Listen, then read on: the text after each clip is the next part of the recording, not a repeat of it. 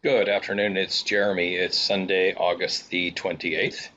Several weeks ago, I was reading a very interesting article on one of the SDR news groups concerning a satellite called QO-100, which I'd never heard of.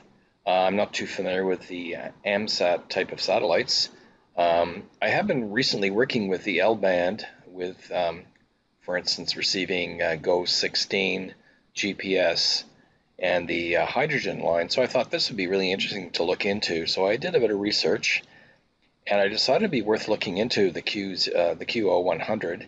Um, this is this is where it turns out that the QO-100 is a geosynchronous satellite. There it is. There it sits over the middle of Africa, over the People's Republic of Congo, and the AMSAT DL section has done a lot of work on this on the satellite. It turns out that it sits on a commercial satellite which has KU band and KA band transceivers for direct broadcast, and it's also got amateur equipment at 2.4 gigahertz, 13 centimeters, and 10.45 gigahertz downlink. So that's the amateur portion of this commercial satellite. Um, there's the footprint of the satellite, and you can see that for North America, there's Greenland. We're kind of out of luck, and South America as well, except for northeastern Brazil. So if you were sitting right there in Natal, for instance, in Brazil, you'd be within the footprint. I did some quick calculations. There's my location there. This is the azimuth and elevation for the satellite. So unfortunately for me, the azimuth is okay at 79 degrees, but the elevation is below my horizon up at 19 degrees.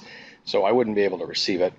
If you were in Natal, Brazil, right here, sitting on this tip here, then you'd be in luck. The azimuth would be 86, or about 87 degrees and 20 degrees, so you'd be able to see it. Here are some of the satellite parameters. It's located at 26 degrees east. That's the commercial section of KU and KA band. And this is the amateur portion. The uplink is on 2.4 gigahertz, and the downlink is on 10 gigahertz. Now, I did a brief look at the SDR equipment I have. The first SDR I had was the SDR IQ, and that's basically an HF, very a good HF receiver. It works up to 30 megs. Then I've got several RTLs. A couple of them have the R820 tuner, and that goes up to about 1700 megs. The one I use with GOES has an E4000 tuner, and it goes up to 2300 megahertz, but that's a little bit low from the 2.4 gigahertz. Now I've got two other SDRs. I've got a Hack RF1, which I've used when I worked with ADSB. It goes from 1 to 6,000 megahertz. It has just one port, so it's simplex. In other words, you can either transmit or receive.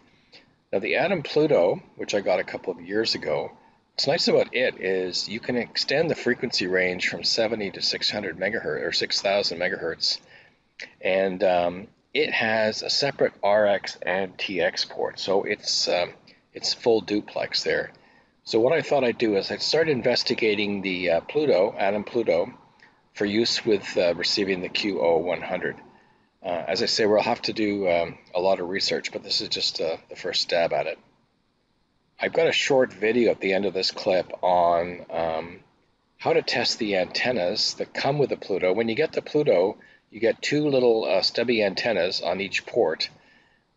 So I wasn't too sure what frequency they worked on, so I connected it to the Nano VNA, and it looks like it's around, the resonant point's around 850 megahertz. So you have to be careful. If you're receiving, it's not so bad, but if you're transmitting, you don't want to be transmitting into a reflection.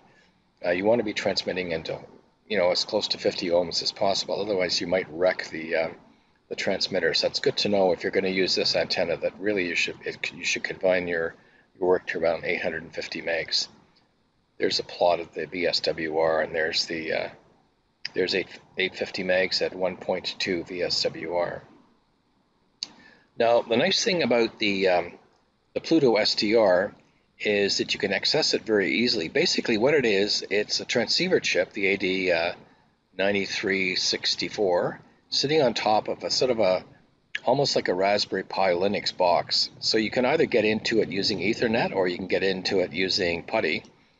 So if you use PuTTY, what you do is you locate the COM port that it's using in Windows Device Manager and set it to serial, and you can get in. And that's the type of screen you get in. You log in as root, and the password is analog.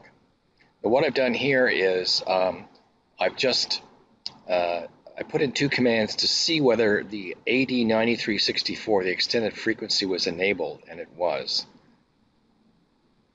There's a good, I went to a seminar given by Analog Devices a couple of years ago, given by Robin Getz and Dr. Collins. And that seminar, a similar one, is on YouTube. So it's a very good introduction to using the Pluto-SDR. Now, here is a quick setup for getting into the Pluto. What I did is, as a start, I was quite interested in what kind of power can I get out of the Pluto. So one thing I did is I connected the transmitter through a 30 dB pad into the receiver, and I cooked up a way of accessing it using SDR Angel. And another thing I did is I took the output of the transmitter and I fed it directly into a signal hound spectrum analyzer just to see what kind of power I could get out. So at 70 megs, the output power is -6 dBm.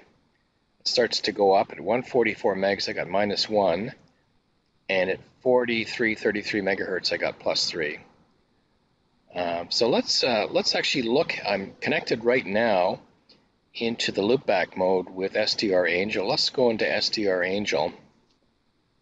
So for convenience, I've got what's called two workspaces. So my W0 workspace is for the transmitter. So there's my transmitter device, the Pluto. And to get it to put output power, you have to have a channel attachment. So I just used the AM modulator as a simple channel attachment. It's working right now, and you can see that it's putting out a carrier at 2.4 gigahertz. If I increase the modulation percentage here, you'll see these sidebands at ±1 kilohertz. I've enabled this tone here, which is 1 kilohertz. So those are the sidebands. If I go into the receiver portion, so there's my receiver device. It's set at 2.4 gigahertz, and I've got an AM demod there as well, and you can listen to the tone. But to actually, if I just want to check the power output, I can just crank this down to 0% modulation, and I get the pure carrier. So that's how I did the power test. So in future videos, I'm going to dig into this a little bit more. Like I say, the Pluto looks like the best bet for this type of satellite reception and transmission because it's duplex. And I am going on vacation another week, and I'm heading down to close to the equator. So I may be in that footprint, and I may be able to receive the satellite. So we'll see. So I'm just looking at the Atom Pluto. When it comes in the box, it contains two stub antennas, one for the receive and one for the transmit. So I've taken off the transmit one, and I've attached it to my Nano VNA. And I've set up and calibrated the Nano VNA from 500 megahertz to 1.5 gigahertz. And there's the SWR, and you can see that it has a nice dip there at around 850 megahertz. When I put it on the computer screen here, there's the dip there at around 850. From SWR2 at the low point, it's about 840, and then the high point is about 870 megahertz. So that's kind of the range there, plus or minus 10 megahertz from, let's say, 850 megahertz. That's where you'd have an SWR less than 2. As you can see, it goes rapidly either side. So if you're going to use it as a transmit antenna, you're kind of stuck in this narrow range here. You don't want to use it up here because you'll probably cook the final amplifier because the SWR will be too high.